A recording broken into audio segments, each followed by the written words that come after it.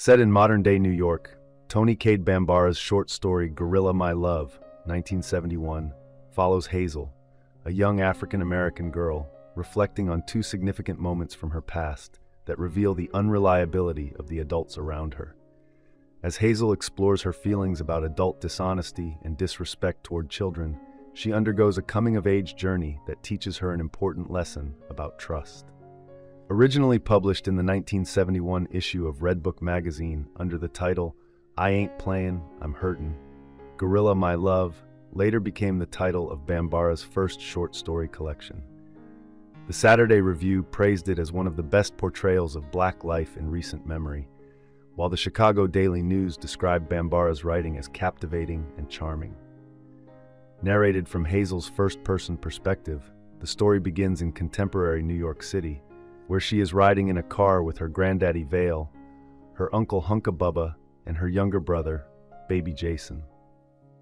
The family is returning from a pecan-picking trip in the South, with granddaddy Vale driving and Hazel serving as the scout in the passenger seat.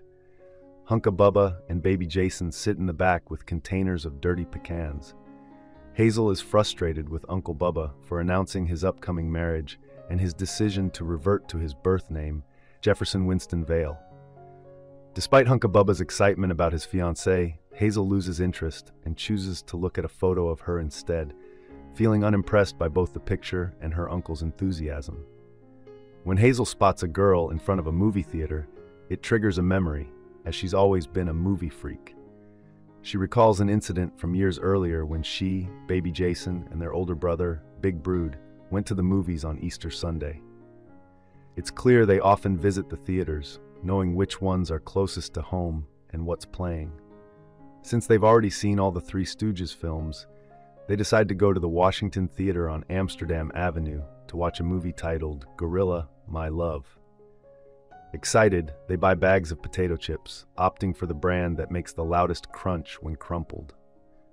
However, when they settle in to watch Gorilla My Love, they're stunned to see a different film, King of Kings, about Jesus, start instead.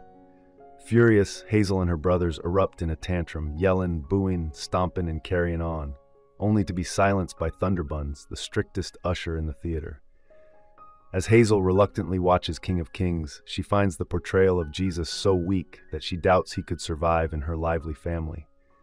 After the film, a Bugs Bunny cartoon they've already seen begins to play, further infuriating Hazel.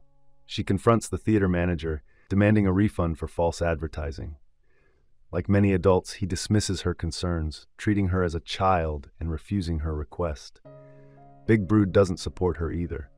Frustrated, Hazel storms into the manager's office, steals a box of matches from the desk, and sets fire beneath the candy machine in the lobby.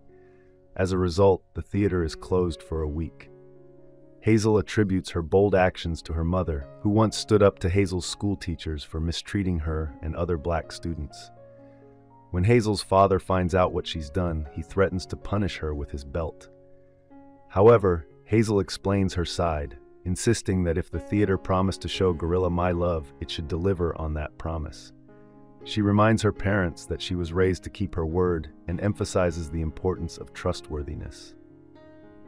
Her father listens, ultimately agreeing with her and admiring her integrity so much that he puts his belt back around his waist.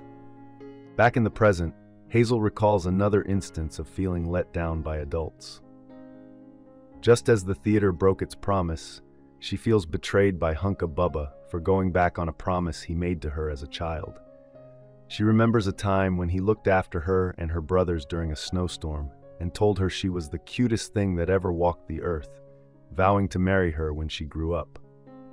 Now that Hunca Bubba is engaged to someone else, Hazel feels deeply hurt and distrustful of adults. When Hazel finishes her story, Granddaddy Vale and Hunca Bubba laugh, revealing he was just teasing.